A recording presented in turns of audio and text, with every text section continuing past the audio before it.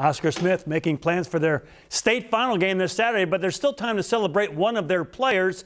Head coach Chris Scott made the presentation today as Sherrod Covil gets his jersey as an Under Armour All-American. That means he'll be playing in the All-American game January 2nd in Orlando. Notice he's wearing that orange under jersey. He's going to Clemson, by the way.